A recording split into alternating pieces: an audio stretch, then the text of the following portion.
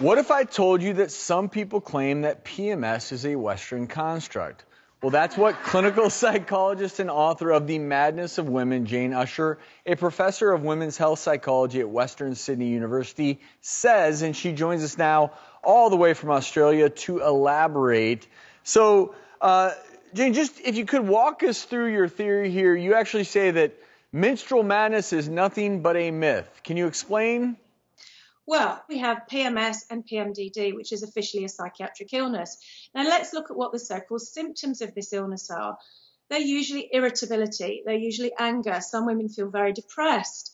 And what happens is if we have those feelings, we blame them on our bodies because in our culture, we're told they're a hormonal issue. We actually dismiss those feelings. We don't look at the real issues underneath them.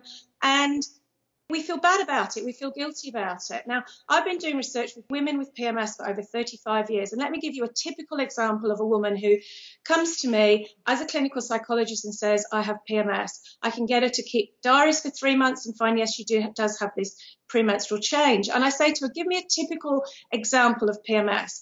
And what the woman would say, and this is a real case, she said to me, I've been working all day. I'd picked up the shopping on the way home. I picked up the dry cleaning. I'm making the dinner. I'm looking after the kids doing their homework. And I'm feeling really, really angry. I'm looking out of the window at my husband sitting in the garden, drinking beer and reading the paper. And that's her PMS. Now, I think to myself, and I actually say to that woman, why are you not angry all of the month? But what's happening is she calls that PMS. He sees it as PMS, or you're just PMSing again. It gets dismissed. He carries on reading. She feels really bad about herself, and life goes on. So my view is we need to actually look at the things that women are unhappy about when they're PMSing, the things that women are distressed about. We need to take that distress really seriously, but we need to actually help women in ways that are not just looking at their bodies and blaming their bodies. What you say makes sense. It sounds like the real issue is sort of being swept under the carpet, that everybody has mood swings and at times is under more stress, is more sensitive to that. And I don't think it's helping women just saying, oh, it's your PMS, it's your hormones acting up, it's that time of the month. I think that's a disservice. Jane, I think a lot of the things that you're talking about makes a lot of sense, because when we look at PMS in terms of what it is, it's not a diagnosis, right? It's sort of a syndrome.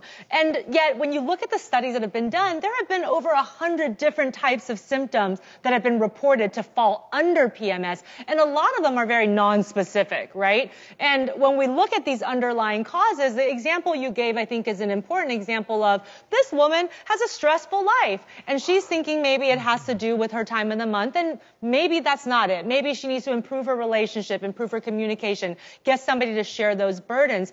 And I don't think that we're arguing the biological changes of premenstrual syndrome. The things like bloating or having more headaches. Sometimes people have more acne. I don't think anyone's arguing that. But we're talking about some of those emotional and psychological signs that a lot of people then use as a negative expectancy, meaning that around that time of the month, they start to get very hypersensitive about how they're going to operate. And whenever something feels a little askew, they attribute it to that time of the month. And then the next cycle, when it comes, it happens again. And I think that that's part of the problem.